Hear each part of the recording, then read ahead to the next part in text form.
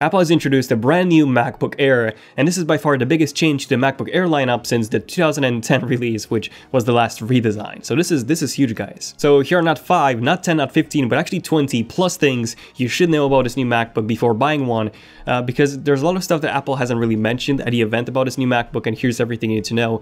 Also, guys, follow me on Instagram. I'm trying to redo the whole Instagram page, so follow me on Instagram at ZONEofTECH. I'm actually doing a giveaway that ends this Saturday with some mouse cases, some premium iPhone cases. So yeah, feel free to follow me on Instagram, leave a comment on that post, and you'll have a chance to win a premium iPhone case. And I'll do a few more giveaways in the future. So yeah, grab some snacks, and here's everything you need to know about the new 2018 MacBook Air. Okay, so number one, who is this for? What's the target audience for this new MacBook Air?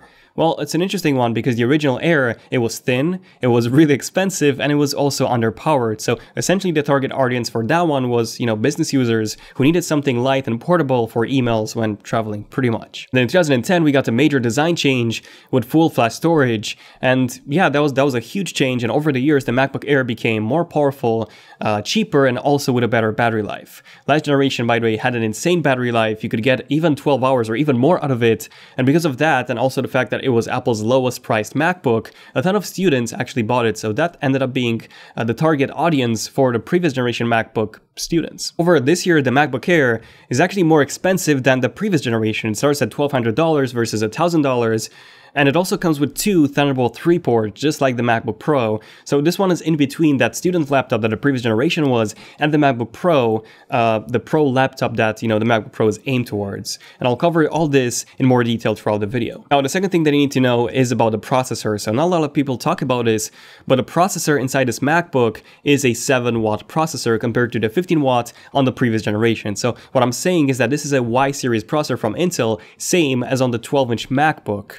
This is actually the i5-8210Y processor in its Amber Lake, which hasn't even been released for, regular PCs and laptops on the market. So this is an unreleased processor, Amber Lake, and it's still based on a 14nm process. So essentially what I'm saying is that this new MacBook Air is closer to the 12-inch MacBook in performance rather than even the baseline MacBook Pro. So do keep that in mind when, buying this product. Now, this processor is actually a fan-less processor. You don't need a fan to run this processor, just like the 12-inch MacBook. However, did you guys know that the MacBook Air actually does have a fan? So if you look at these images from the Apple event, you can definitely see a fan on the left-hand side. So yeah, fan is there just to keep the processor a bit cooler than it should be, but the processor itself does not need a fan in order to run. So that was the processor, but what about the GPU?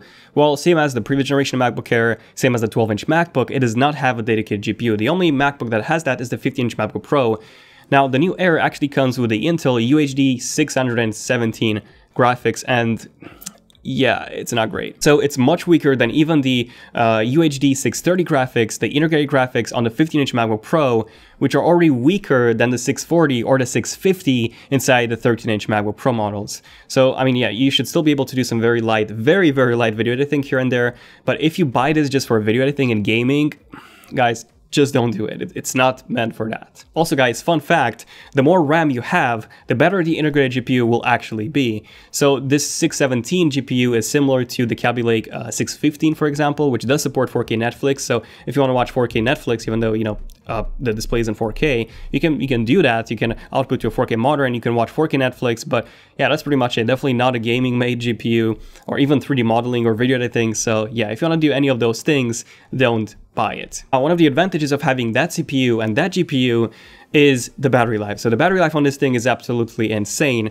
So you can get up to 13 hours of video playback in iTunes, which is, yeah, quite a lot. The previous generation MacBook Air had up to 12 hours. This is up to 13. And all of this is possible thanks to that low power 7-watt processor. Otherwise, it wouldn't have been possible with that high resolution Retina display, which I'll cover just in a second. Speaking of processors, this new MacBook Air also comes with the Apple T2 processor. That's inside, this is a co-processor that's inside the MacBook Pros and the iMac Pro. And this is actually a huge thing.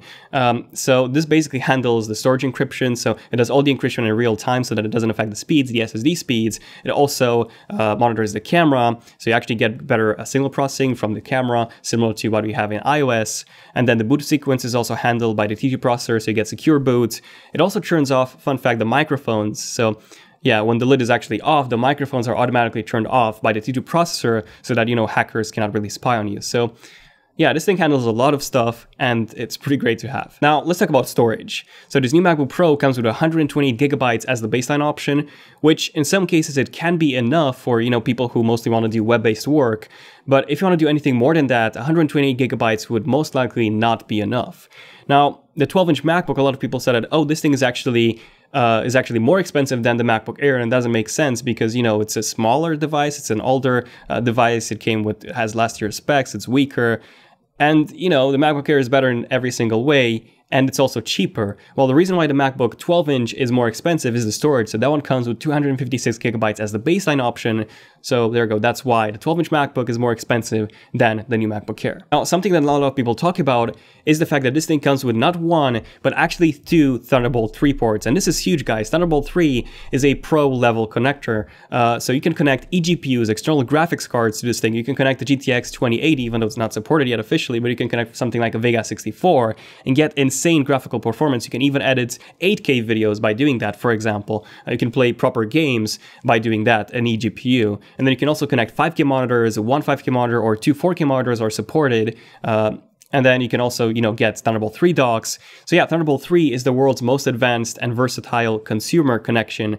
So yeah, I really wasn't expecting to see this in the MacBook Air. So yeah, that's pretty impressive that we have it there. And I promised that I would tell you more about that display. So we have the same MacBook Pro display, 13-inch, we have the same 13.3-inch panel, and exactly the same 2560 by 1600 resolution. But then at the same time, it's not really a MacBook Pro display. You see, the MacBook Pro 13-inch comes with 500 nits of brightness versus 300 on the MacBook Air, also 48% more color compared to the previous Air. However, the previous Air was absolute garbage.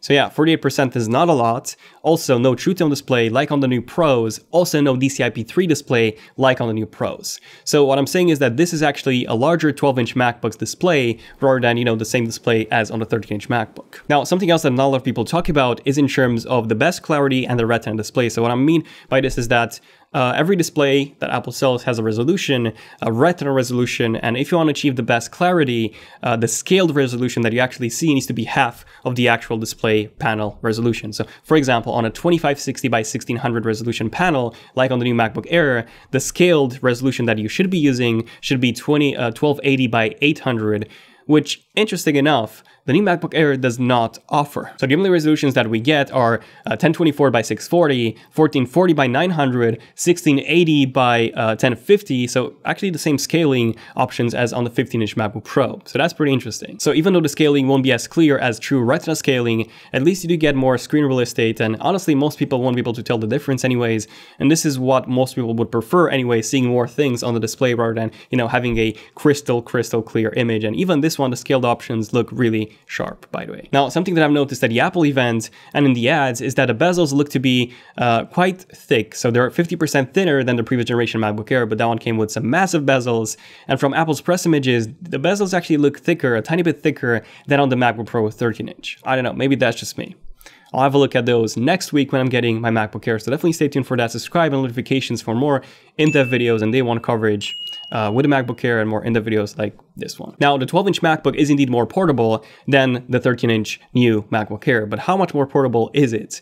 Well, the 12-inch MacBook comes in at 0.35 to 1.31 centimeters thick. It's a wedge-shaped design, so, it becomes thinner. And then the new MacBook Air ranges from 0.41 to 1.56 centimeters. And in terms of the actual weight, the 12-inch MacBook weighs in at 0.92 kilograms, and the MacBook Air weighs in at 1.25. So yeah, the 12-inch MacBook is still thinner and quite a bit lighter than the Air. So if you need the most portable laptop that Apple makes, that's still the 12-inch MacBook. But don't buy it yet because it hasn't been updated since last year. So yeah, new update should be coming hopefully by March next year. So yeah. What about the MacBook Pro? How does this compare to the MacBook Pro? Well, the new MacBook Air, again, is 0.41 to 1.56 centimeters, and the MacBook Pro 13-inch is 1.49 centimeters. So yeah, the MacBook Pro has that constant thickness, whereas the MacBook Air has a wedge-shaped design, and in its thickest point, it's actually thicker than the MacBook Pro 13-inch. Now, in terms of the actual weight, the MacBook Air is 1.25 kilograms, and the MacBook Pro is 1.37.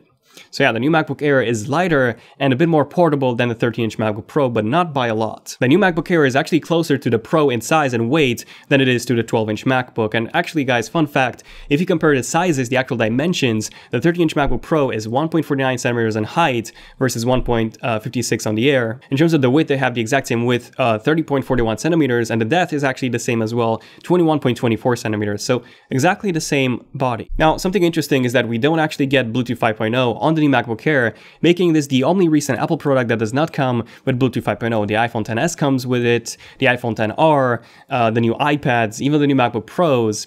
Yeah, that's quite a weird one. It's not that quite big of a downside. Essentially, if you have Bluetooth 5.0 enabled headphones, those would connect faster, the audio quality and the signal would be a bit better, and the range would be better, and then also the battery life on the headphones would be better than, you know, when using a Bluetooth 4.2, which is what the new MacBook Pro, the new MacBook Air has. But we do get the brand new gold color, interesting enough, and also the Apple stickers actually match the colors of the MacBook Airs, just like the 12-inch MacBook. We don't get this with the MacBook Pros, and we don't get this with the iPhone XRs. That would have been really cool, or even the iPhone XS. So those two products and the iMac Pro and the Mac Pro are the only Apple products with matching Apple stickers. And yeah, this new gold color looks to be quite a bit darker and more yellower, or I don't know, it looks a bit more orange than the previous generation that we had on the 12-inch MacBook. And this new MacBook Air is actually made from old iPhones and iPads. I'm not even joking, it's made from 100% recycled aluminum, 6000 series aluminum, just like on the iPhone 6s, for example. So yeah, that's quite interesting. Essentially, you might, I don't know, if you've recycled your iPhone, you might even find it in your new MacBook Air. And then the microphones have been improved. We have 3 microphones, and we still have a headphone jack on this new MacBook Air, which, fun fact, has been removed from the new iPad Pro. And now the speakers are actually improved as well, so we get 25% louder speakers. Now, this is a bit concerning because the previous MacBook Air speakers were really bad, and 25% doesn't seem like a big improvement. The MacBook Pro speakers and even the 12-inch MacBook speakers are amazing, especially the MacBook Pro one. So yeah, I'll test those out as soon as I get my hands on the MacBook Air. And also the bass has been improved. According to Apple, you get 2 times more bass. But again, the MacBook Air speakers were really bad, so yeah, I'll have to test it out in person. And we now get the 3rd generation butterfly mechanism in terms of the keyboard, which is much better than the 2nd gen found on the 2016 MacBook Pros or the 1st gen found on the 2015 12-inch MacBook. We don't get a touch bar, but we do get Touch ID. So yeah, if you're coming from an older generation MacBook Air, honestly, it will take you some time for you to get used to this new keyboard because there is almost no travel, almost no key travel. So yeah, take some time. But it could be more accurate. In my case, I can type much more accurate than on the previous generation, but just because the keys don't wobble that much. And speaking of previous generations, for some reason, Apple is still selling the previous generation MacBook Air. Instead of $1,000 or £1,000, it's now £950. So yeah, it got $50 cheaper, £50 cheaper in like 4 years. Seriously, Apple. And finally, guys, probably the most important tip from all of this list is don't buy the MacBook Air. Honestly, get the 13-inch MacBook Pro from 2017. It's worth way more. You get so much more for your money. It's only £50 more, and you get a much better display. You get much better performance. Yes, it's 7th generation processor, but it's not crippled by a 7-watt processor. We actually have the exact same body size. We have way better speakers, and the graphics with the 640 are much better than the 617. So don't buy this. Get the 13-inch MacBook Pro, not a MacBook Air. But yeah, do check out my previous iPad 2018 30 Things You Didn't Know video. It's similar to this one, and if you care about the iPad Pro, you might find that video pretty cool as well. And definitely subscribe and enable notifications if you're new to the channel and you want to see more interesting and detailed tech videos like this one. Also, let me know in the comments what you guys think about this brand new MacBook Air. Do you think it's worth it or not? Or do you think, like I said, the MacBook Pro is worth it way more, you know, by paying £50 more? And also, guys, join the Zone, support the channel, and you get some access to some pretty cool exclusive features, such as some badges, which actually you can use in the comments, and people can see them, and they actually evolve the longer you've been a subscriber and a member for. And then you also get some exclusivity when it comes to live streams. I'm doing 1 live stream every month, and it's easier to read your comments if you're a member because your names will be highlighted. So I can answer your questions much easier. But yeah, this has been pretty much it. Please give a like if you've enjoyed it, to let me know. Also, let me know if you've made it until the end of this video. And yeah, this has been pretty much it. Thank you for watching. I'm Daniel, and I'll see you guys in my next one. ZONEofTECH, signing out. Cheers.